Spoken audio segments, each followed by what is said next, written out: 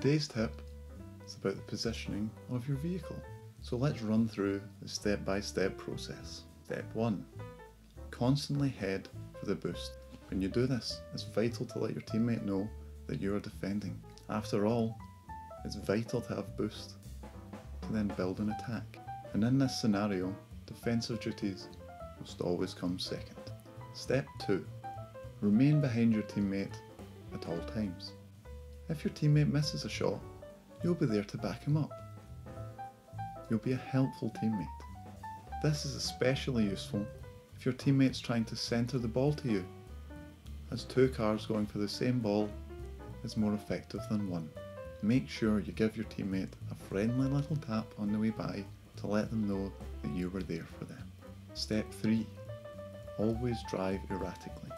If they can't predict where you'll be, how can they possibly stop you? And finally, step 4. Protect your dignity.